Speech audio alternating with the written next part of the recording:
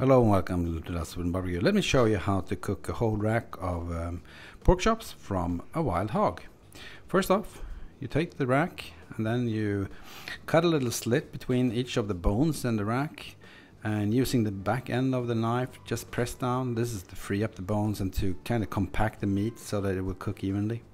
It's only got bones about halfway through the rack, and then it's pure meat, so you do the same. Then you season it with I'm using pink Himalayan salt and basil and tomato, my favorite simple seasoning. Anyway, into the fridge for 3 hours just to let it soak in.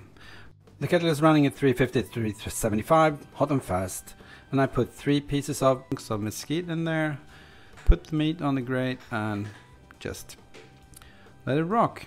Anyway, after about 40 minutes it had reached 98 internal, and this is what it looked like. There you saw my new studio light. It said work light on the sign, but I felt it was a studio light. Anyway, it's looking pretty nice, and I'm just gonna leave it on there until it reaches an internal temperature of 70 Celsius and 158 Fahrenheit, just to be safe. Anyway, I reached that and beyond, and it's time to take it in. What I did was I wrapped it in double foil, a towel, and let it rest for 30 minutes before I opened it up. Now it was time to separate the meat from the bones, so what I did was I cut along the pork bones, or the pork chop bones, and then just following it down.